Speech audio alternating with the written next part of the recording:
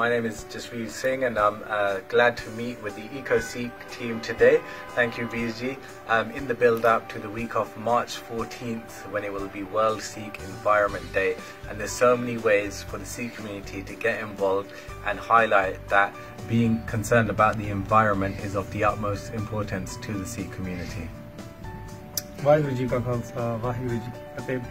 On behalf of Basics of Sikhi, we will be supporting the Sikh Environment Day on the week of the 14th of March. This is a great leaflet made by EcoSikhs. Check it out at ecosikhs.org. It's also great. There's also some great information about how to get involved on that week. For example, you can organise a green divan. You can plant a tree. Get your friends and family and local groups together and plant some trees. You can also start a recycling program at your local Gurdwara. Download this leaflet, check it out. There's lots of information on here about the great work these guys do, and we will be participating in this year's Sikh Environment Day. Don't forget the date, the week of March 14th.